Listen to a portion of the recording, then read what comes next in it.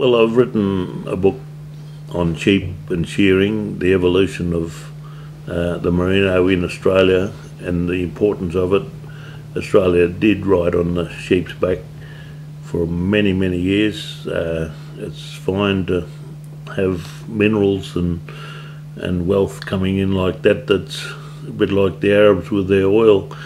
but eventually that's going to run out and we've got to stand on our own 2 feet with our culture. But we produce the finest and best wool in the world, and it evolved west of the mountains from 1824 onwards. And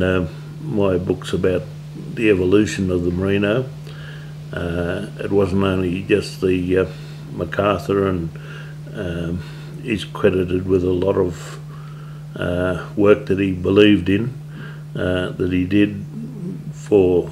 fine wool to be produced. But there's a lot of other guys that came along in the next 50 years. The Pepin brothers, for instance, that introduced the Pepin blood. Reverend Sam Marsden was very instrumental in the way he set foundations of some of the old studs. Ejalabra being the best known, I suppose, were direct descendants of his sheep that began around Molong, and he imported some good rams and selectively bred, and they were built on for 200 years from that time onwards by other great people too. I've stuck to Australian history virtually, and I've had a couple of joke books published. I started off in Yagara, Tall Tales from Yagara, and I felt that there were some great old guys in my time when I was young. I interviewed these old blokes and they were rabbiters,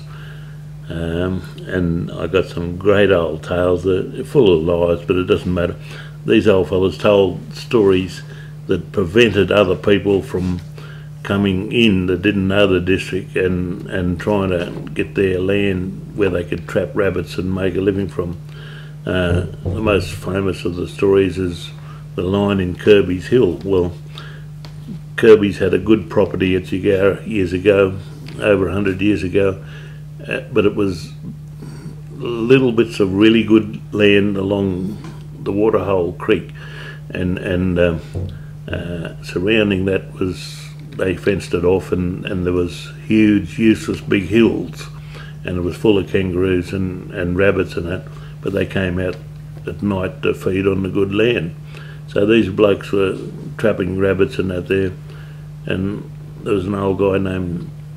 he's a good old mate of mine, a real dry old case, George Pound was his name, and when he'd start talking to you, he'd say, "Lord God, man, how are you?" He had this story,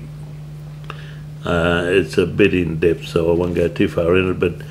apparently about 1929 there was a circus coming from Parkes to Yagara, and they had an old van behind a Chev 4 truck, and it tipped over in, it wasn't a flood, but it was a bit of a fresh in the Billabong Creek on the Yagara Road just from Parkes there, and it became unhooked, and the lion and whatever else was in, there's a tiger in another little part of the cage, got away, and I'm fairly sure they captured it. I'm not sure of the exact story of it,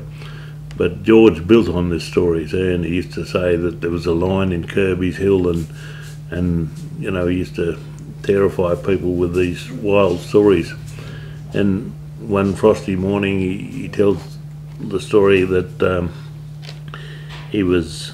trapping rabbits, and they used to sell to the freezer in the winter. It wasn't any good trying to do that in the summer because the flies would get them in the daytime and they wouldn't keep. But there was up to a trainload of dressed rabbits per week went down to Sydney from Yagara, Forbes and Parkes area there, and a trainload was a lot of rabbits every week, and that went on for years.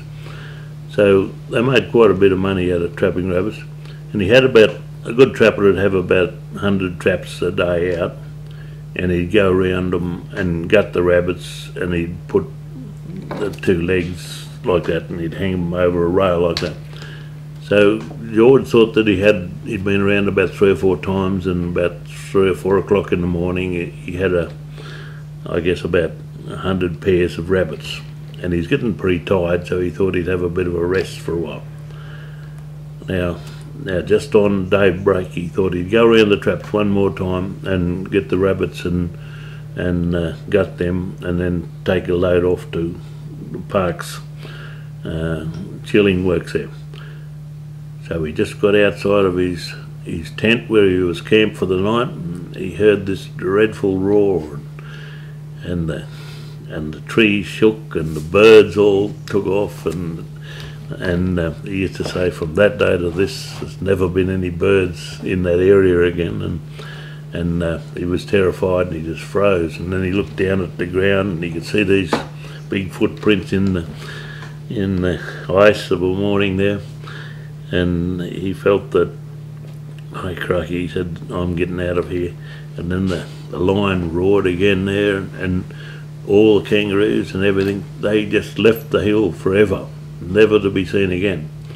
And he was terrified, and he had another old mate, George Archer, and they used to call them the two Georges, and they're both dry old blokes and good old fellas, and had these wild stories they used to tell other strangers that came looking for somewhere to trap. Anyhow, they used to tell them this story about the lion in Kirby's Hill, and the other George said, "Oh, I heard the same roar," he said, "but it wasn't a lion, it was a panther, a big black panther, and I saw him just as the sun was coming up early in the morning there, and I had about 100 pair, just like you, hanging on the sticks there, ready to take into freezer today." And he said, "I had about 1.5 pair left." The lion, and in George Pound's case, he reckoned the lion ate all these rabbits that he'd worked so hard to get the night before, and another fellow reckoned it was a panther. And while they were arguing about whether it was a lion or a panther, the great roar came out again, and more birds left the district and never been back again, just left the hill completely. And from that day to this, they took off and left their traps, and no one's been back there, and the traps are still there, and you know, they used to tell that with a straight face, and these strange blokes used to believe them, and had other stories of course too, but that was part of the trapping, and that was part of what I felt was as interesting and as important, to pick up these stories from old guys that were there when it was occurring. So when I was in the Lions Club, I wrote a story that was called Tall Tales from Megara, and as a shearer I picked up a lot of tall stories, and I even guilty of making some up, and there's a lot of little bits of truth in some, and